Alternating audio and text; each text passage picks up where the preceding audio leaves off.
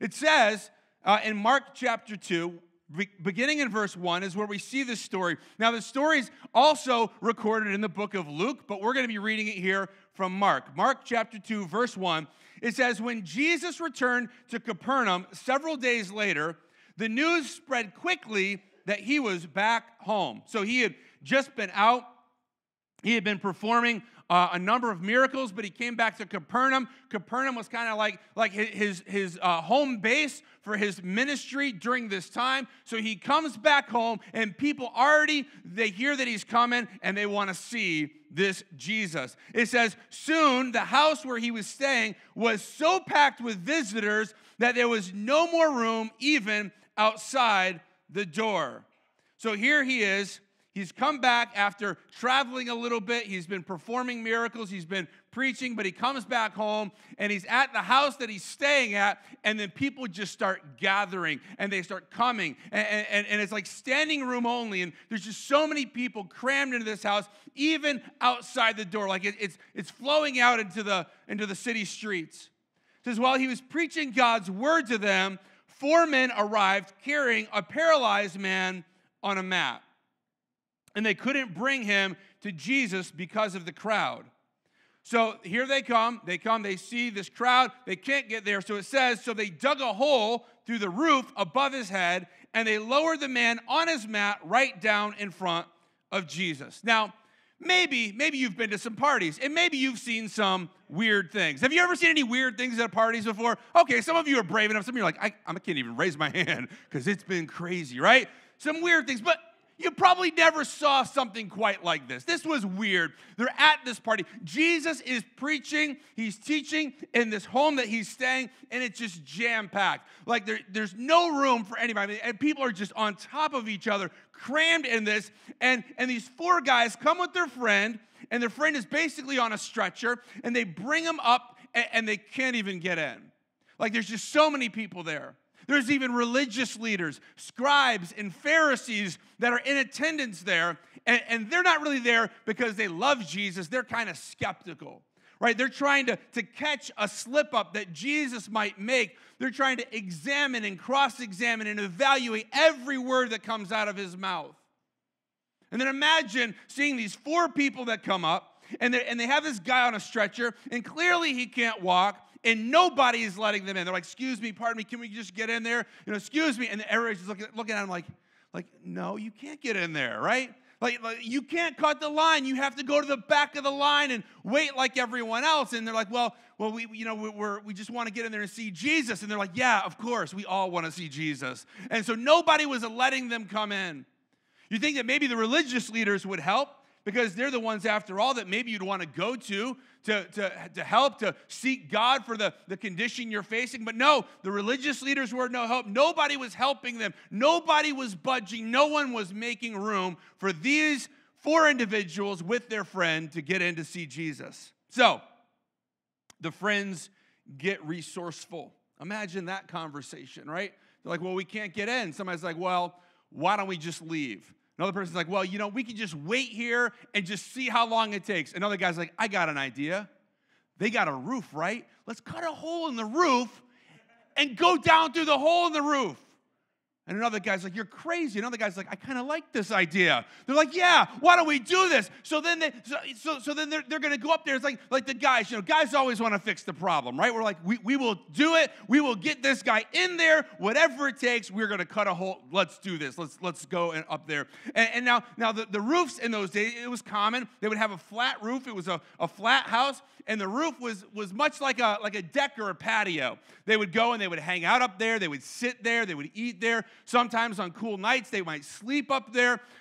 They would usually have stairs on the outside of the house that would get you up to this upper level of the house. So they go up there. Now, if you imagine, the people down below, right? So they're down there. They're listening to Jesus. Everyone's spellbound. He's speaking. They're listening. And then they hear footsteps on the roof. Like, okay, well, that's kind of weird. They hear a lot of footsteps. Like, well, this is kind of weird, but whatever. They're still listening to Jesus. And then debris starts falling in. It's like, what's going on? Like you hear somebody like banging, hitting, ripping, and then a small hole begins to appear. You might imagine somebody's like, what are you doing? Like, what is going on? Well, like, what is happening here? Well, these 4 friends were desperate to get to Jesus. I can't help but admiring their determination. They were determined to get their friend to Jesus no matter what. Sometimes we give up too easily. We give up too easily when it comes to seeking God on behalf of our family, our friends. Sometimes we give up too easily when it comes to praying for healing and things like that. These guys were not giving up. In your notes, don't give up so easily. Do we ever give up easily? I had a similar experience, except it wasn't so spiritual in nature. It was, several years ago, I decided I was going to go drive down to New Jersey to go to Carlos Bakery. Now, Carlos Bakery, some of you might know what Carlos Bakery is, but it's a show Cake Boss, and he makes all these cakes and all this stuff. So I'm like, I'm going to drive down there. It's a couple-hour drive, and I'm going to get some goodies, some cakes and stuff like that, bring it home for the family. So I went down there. Clearly, I had not thought this through, did not understand what I was getting into. I get there, and I'm trying to look for, Carlos Bakery. I happen to see a long line of people. I assume they're waiting for a show or something like that. I park my car, I come out, and no, they aren't waiting for a show. They're waiting to get into Carlos Bakery. I mean, this was 2 city blocks long. So I go, and I'm asking people, I'm like, where's the line? They're like, way down there. So I go all the way down, and I'm at the end of the line, and I'm asking people, like, how long have you been waiting? They're like, oh, we've only been here for 2 hours. I'm like, only here for 2 hours? I'm like, this is crazy. So I stayed in the line for about a half an hour and moved about 10 feet in that process, and then I said, you know what? I'm not going to go to Carlos Bakery. So I went somewhere else. I got something different. I just headed home. I'm like, I'm not going to wait here all day to get this food. And that may be a similar situation they were feeling. It's like, man, there's such a line here. Like, we're not going to wait. We got to figure something out. Now, I, on the other hand, did not cut a hole in the roof to get in and get any baked goods. I didn't want to spend any time in jail for that. But here, that's what they did. See, they weren't just going to accept the fact that it was a crowded place. Well, I guess we can't get in. Sorry, buddy. I guess you're not going to walk for even a longer period of time. No, they were committed. They were committed to getting their buddy in there to see Jesus. And you got to admire that. In your notes, don't underestimate the power of bringing someone to Jesus. This is just an astonishing story of 4 friends. Like, we don't even know, like this person who couldn't walk, we don't even know if he wanted to go there, right? But I mean, he couldn't walk, so he couldn't leave anyway. They're like, we're bringing you to Jesus. He could have been like, I don't want to go. And they're like, well, too bad for you. We're bringing you anyhow. We don't know the whole story, but they're bringing them. They had faith for someone else. See, they knew they couldn't heal him, but they could bring him to Jesus. Similarly, in our lives, we can't heal somebody, we can't save somebody, but what we can do is bring them. We can bring them. This is a great mission for any person, for any woman, any man, any boy, any girl. It's a great mission for a dad to set the example, to bring the family, to bring friends. To maybe I can't do everything. Maybe I can't answer every question, but I can bring you closer to Jesus. So here they are. Jesus is in there. He's talking to everybody. Everybody's listening. The hole starts coming. And then now Jesus loses the crowd, right? Jesus is a great communicator. But you got to think, at some point, nobody was listening to Jesus anymore. They're like, we got to watch this hole. Like, what's going on here? This is a big hole. Because you think about it, right? They're going to lower a guy down here. So, you think, it's not just like a round hole. What are they going to do? Tip him up sideways, tie ropes to him, and go down vertically? No, they have to lower him down on his little, stretcher there. So they're ripping this huge hole, and they're just going. Everyone's like, what are you doing? They're like, be quiet, we're working here. So they're ripping this out, this major hole. Slowly, I can imagine it was lights for dramatic effect. This cot just lowers down slowly. Think about the teamwork on that. Imagine 4 guys lowering down another human being. Like what if one guy goes a little bit too fast, and there he goes. You were lame before, but now you're dead. Sorry, So they lower him down, and he just comes slowly down right in front of everybody. Boom, hits the floor right in front of Jesus. It's crazy. Everyone's silent.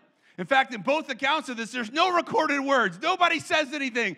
Nobody says anything. The friends don't say anything. Nobody, they're just watching. What is going on here? Everybody's just staring at this. Continue on Mark 2, verse 5. Seeing their faith, Jesus said to the paralyzed man, "My child, your sins are forgiven." Kind of a weird thing to say. "My child, your sins are forgiven." But some of the teachers of religious law who were sitting there thought to themselves, "What is he saying? This is blasphemy. Only God can forgive sins." So he comes down, he hits the ground, and Jesus says, "Hey, man, your sins are forgiven." And the religious leaders are thinking like, "Oh, you can't do that. That's blasphemy." They were looking for something, right? They were looking for something to get Jesus on. And they were looking for any little slip up, any little mistake, and here he is handing it to them on a silver platter. The gauntlet was thrown down like he was not hiding behind anything. What he's doing in that moment is he's claiming to be divine. He's claiming to be God. This isn't an easy thing to claim. He's saying, well, your sins are forgiven. But one thing that we do know, and it says here, is that in your notes, only God has the power to forgive sins. So Jesus is now making himself equal to God. He's saying, your sins are forgiven. Your sins are... It's kind of an odd thing to say, don't you think? I mean, kind of odd. Like this guy comes down, and he lays there on the floor. He didn't ask for forgiveness. He didn't say, "Would you forgive me?" You know, he didn't say anything. Jesus is like, "Hey, man, your sins are forgiven." Kind of weird. Now, in that day and age, many people assumed that physical ailments, physical deformities, sicknesses, and the like were caused by sins that either you committed or your parents had committed. That was the assumption, that sin caused this. Now, we don't know what caused this person to not be able to walk. We don't know physically, spiritually, we don't know. It could have been a spinal cord injury, could have been a problem with his legs. Like, we don't know what the problem was. But as he comes down there and is laid on the ground in front of Jesus, Jesus didn't do the obvious thing, right? What would have been the obvious thing? Get up and walk. You heal him. Get up and walk. Okay. That would have been obvious, but he didn't do that. He didn't do that. And see, it was bad enough that Jesus was healing people. Like the religious leaders didn't like the fact that he was healing people, but now he's forgiving sins. Now he's telling people that their sins are like this is blasphemy, and the penalty of blasphemy was death. And Jesus knew their thoughts. See, this was not a mistake. This was Jesus like playing chess. Like he was being strategic here. He did this on purpose, and he's kind of like, "Let me prove it to you." See, he says, going on in verse 8, Jesus knew immediately what they were thinking. So he asked them, "Why do you question this in your hearts?" Like imagine that. Imagine they're thinking, "Oh, this is blasphemy. Oh, this is horrible. Only God can forgive sins." And Jesus immediately makes eye contact with him and says, "Why are you questioning this?" He said, "Is it easier to say to the paralyzed man, 'Your sins are forgiven,' or stand up, pick up your mat, and walk?" Which is easier? Well, if you think of like I could bring somebody up here, right, that has maybe a deformity or maybe they're unable to walk, right? I could bring them up here in front of everybody, and I could say, which is easier? It's easier for me to say, "Your sins are forgiven," right? Now, it seems blasphemous, but it's easy because you can't tell whether or not it worked. Like, you don't know if his sins were forgiven or not. I say, "Hey, man, your sins are forgiven." And then he hobbles back off the stage again. You're like, well, we don't know. Is this real? Is it not real? What's easier? It's easier for me to say that than if I say, "Hey, man, you're healed." Well, now he's actually got to be healed to demonstrate the power, right? So Jesus says, what's easier, to say your sins are forgiven or stand up, pick up your mat, and walk? Verse 10, I love this. "So I will prove to you that the Son of Man has the authority on earth to forgive sins." Think about the logic here. First he says, "Your sins are forgiven." "Oh, we don't believe you." Okay, well, that was easy to say. Now I'm going to say what's harder. He says, "So I'm going to prove that the Son of Man has authority on earth to forgive sins." And then Jesus turned to the paralyzed man and said, "Stand up, pick up your mat, and go home." See, that was the harder thing because now it's the visual. And it says, verse 12, "And the man jumped up," immediately jumps up, grabs his mat, walks out through the stunned onlookers, and they were all amazed and praised God, exclaiming, "We've never seen anything like this before." He gets up. He runs home. He's celebrating. The four guys up on the roof, they're celebrating. They're high-fiving like, "Yeah, this is great." They all run off the roof. They're all running home, like leaving this wake of a destroyed house behind them, you know? It's like they're just out of there now. Everybody said, we've never seen anything like this before. What is going on? How is this happening? See, Jesus met two needs that day. The man clearly had a physical need, right? The fact that he couldn't walk was the physical need. It was the obvious need. And we don't know what caused that, but it was apparent to everyone. Anyone who ever saw this man knew that he had a disability, that he was unable to get up and walk. It affected his entire life. Very likely he was forced to beg. Very likely he was forced to be dependent on friends and family. Obviously, he couldn't even go see Jesus on his own. He needed 4 friends to bring him there. So that was the obvious need. That was the first need, but there was a second need, and it was not as evident. And this was a need that was overlooked, but yet it was more important. See, his ultimate need was not healing. His ultimate need was forgiveness. See, our ultimate need is never a physical need. Our ultimate need is always a spiritual need. See, it's easy to look at this and we think that the miracle was the fact that he got up and walked, but really the miracle was the fact that his sins were forgiven. See, he could have gotten up and walked, but if his sins were not forgiven, he would not have been made right with God. But see, Jesus met both needs, the obvious one and the one that was not so obvious. See, our ultimate need is never physical. It's always spiritual.